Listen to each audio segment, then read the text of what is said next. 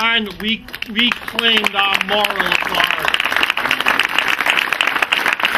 And if there's a voice for moral authority in this country today, he's sitting behind me. So let's give a round, warm, thank God,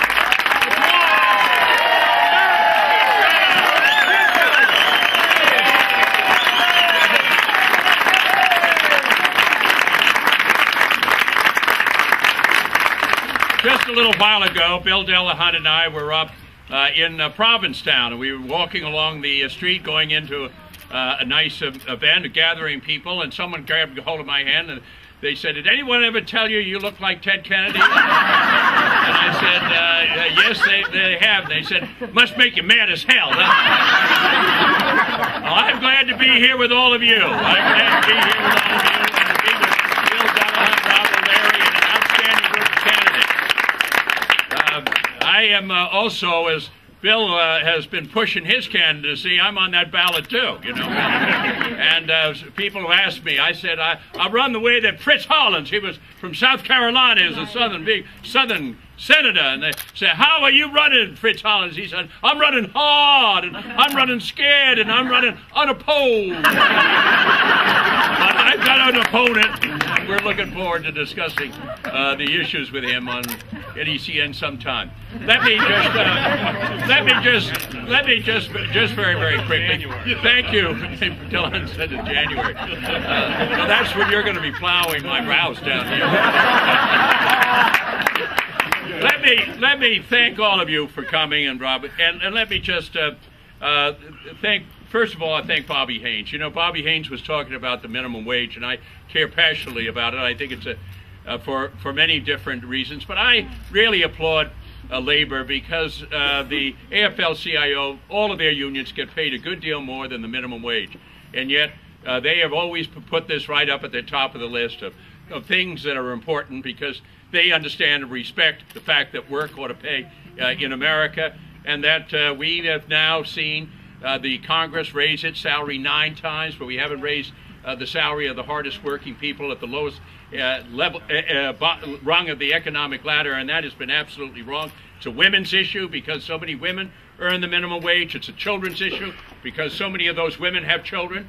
It's basically a civil rights issue because so many men and women of color earn the minimum wage, and it's a fairness issue. And the one thing that people understand is if you're going to work 40 hours a week, or 52 weeks of the year in the strongest, richest country in the world, you shouldn't live in poverty. And Americans understand that.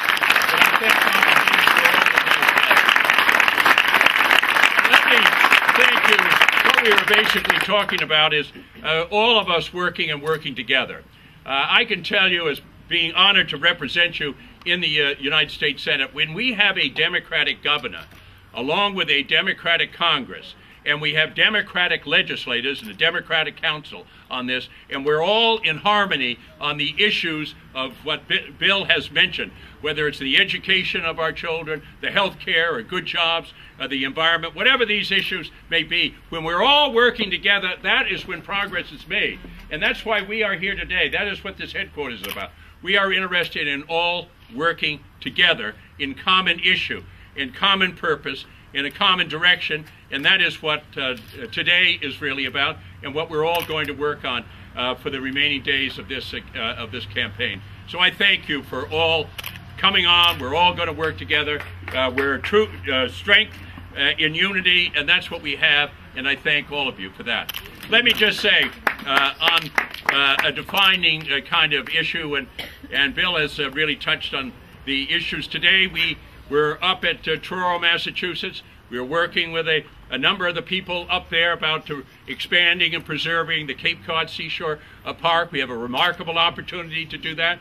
Then we were down in Wellesley to preserve the Herring River, to do something about that. We've got very good local community involvement, local community activity, and we talk and we listen to what Al Gore talks about the whole global environment. We have the opportunities to do things here at home, here in Massachusetts. And we met some wonderful people today that are doing their share, that are asking for partnership here in the state and in the Congress and the Senate. And Bill Delahunt and I are going to do everything we possibly can in these areas and so many other areas that people here in this community care about. And we thank you for your involvement and thank you for your caring.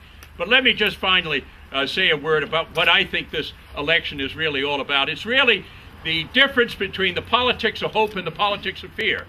The politics of hope and the politics of fear. When I first was honored to represent you in the United States Senate, we had a new generation of Americans, basically had been tested in World War II, came on into the Congress, came on into the executive branch, were able to restrain the expansion of Soviet communism and start us down the pathway towards control of nuclear weaponry. And then they turned around and said, what do we have to do back home? Well, we have to take on the fact that this nation has never responded to the kind of discrimination that we've had in this country on the basis of race.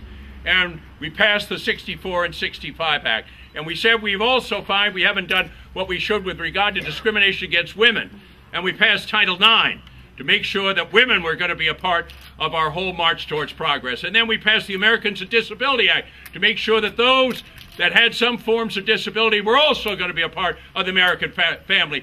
And in the meantime, we said our test of our society is going to be how we treat our elderly people, and we passed Medicare.